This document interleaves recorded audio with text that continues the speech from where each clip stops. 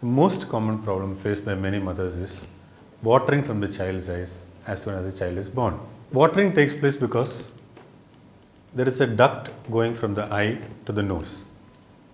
And the tears which are formed in the eye has to drain to that duct into the nose, then go through the throat, then swallowed.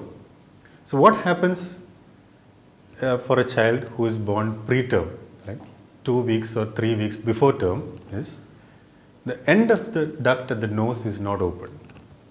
So whatever water is there from the eye goes to the duct to the nose and finds that that hole is closed and it returns to the eye. And watering of the eyes and pus come. So how can we tackle that? It's very simple. It is called lacrimal massage. So what we do is a physical principle. So now the tears of this child's eye have gone from the eye and it is at the nose. And that is where the block is. Now we have to remove that block without surgery. Now how we can do that is very simple. First we block the top end of the duct with a finger. Then apply pressure and then come down.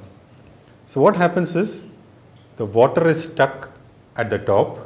Now it is blocked here. It can't return to the eye.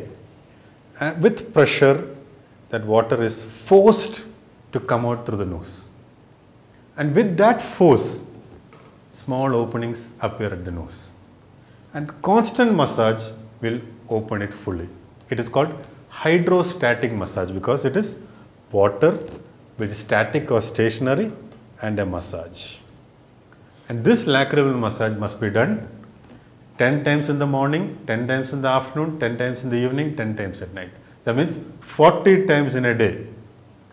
And it has to be continued for 1 year.